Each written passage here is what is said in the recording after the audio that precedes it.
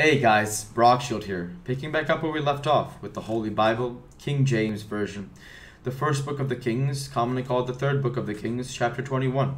And it came to pass after these things that Naboth the Jezreelite had a vineyard which was in Jezreel, hard by the palace of Ahab, king of Samaria. And Ahab spake unto Naboth, saying, Give me thy vineyard, that I may have it for a garden of herbs, because it is near unto my house, and I will give thee for it a better vineyard than it, or, if it seem good to thee, I will give thee the worth of it in money.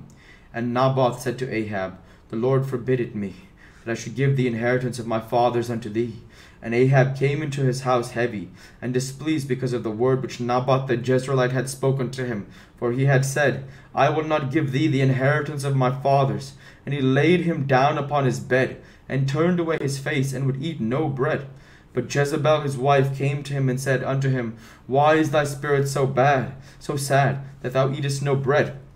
And he said unto her, Because I spake unto Naboth the Jezreelite,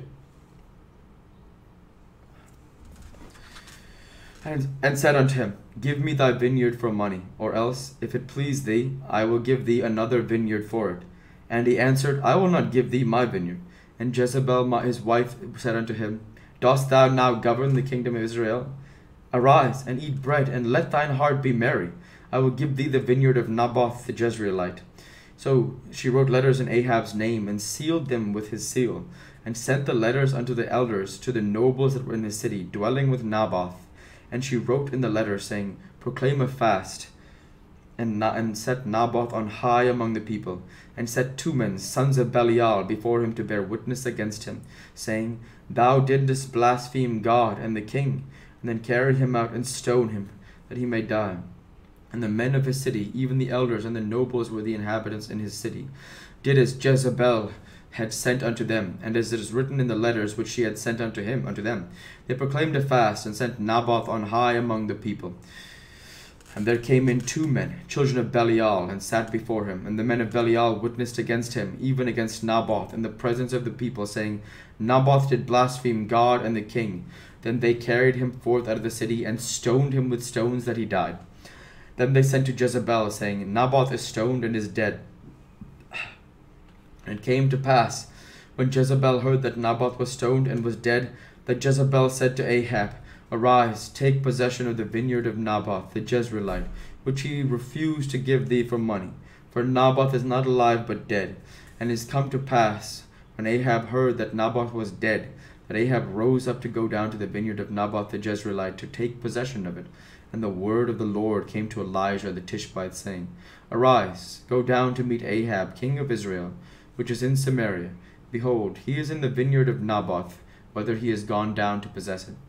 And thou shalt speak unto him, saying, Thus saith the Lord, Hast thou killed and also taken possession? And thou shalt speak unto him, saying, Thus saith the Lord, In the place where dogs licked the blood of Naboth shall dogs lick thy blood, even thine. And Ahab said to Elijah, Hast thou found me, O mine enemy?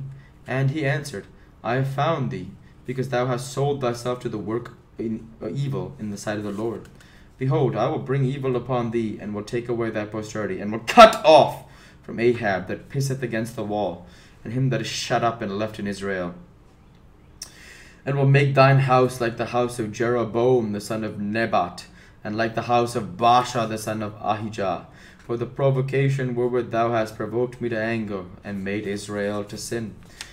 And of Jezebel also spake the Lord, saying, The dog shall eat Jezebel by the wall of Jezreel. Him that dieth of Ahab in the city the dog shall eat, and him that dieth in the field shall the fowls of the air eat. But there was none like unto Ahab, which did sell himself to work wickedness in the sight of the Lord, whom Jezebel his wife stirred up. And he did very abominably in following idols, according to all things as did the Amorites, whom the Lord cast out before the children of Israel. And it came to pass, when Ahab heard those words, that he rent his clothes, and put sackcloth upon his flesh, and fasted, and lay in sackcloth, and went softly. And the word of the Lord came to Elijah the Tishbite, saying, Seest thou how Ahab humbleth himself before me? Because he humbleth himself before me, I will not bring the evil in his days, but in his son's days will I bring the evil upon his house.